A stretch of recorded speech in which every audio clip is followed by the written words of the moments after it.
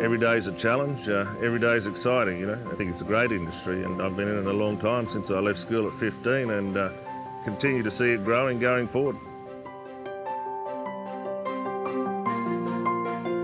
Queensland Beef's exported to all over the world. I think we export to about 35 different countries.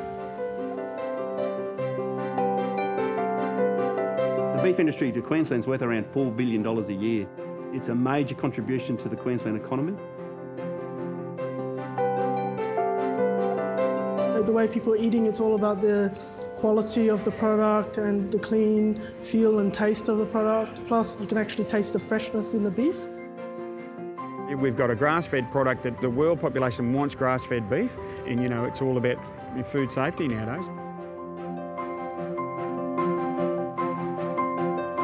We think we're getting somewhere, but we don't know what's around the next corner, and we need to be looking for answers all the time.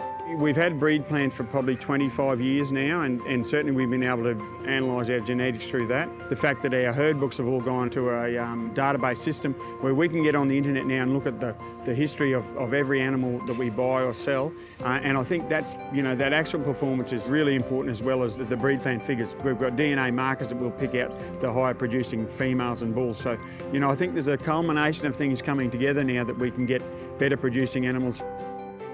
The NLIS stands for the National Livestock Identification System. It's about individual animal identification for cattle. We were the first country to implement a national livestock tracing system. We have a lot of international visitors, government and industry from other countries coming over to look at the system.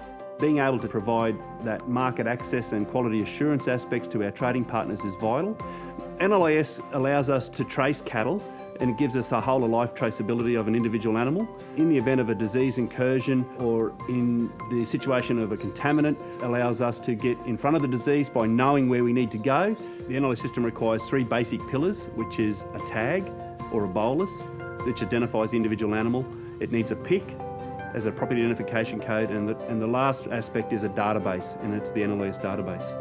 Through our systems, we can trace that beef from overseas all the way back to the property of origin. We have the reputation of food safety, you know, it's critical in our operation. Everyone in the world talks about food safety. We can, you know, basically produce better cattle. That traceability provides that clear evidence that we can provide that integrity and that guarantee on our product.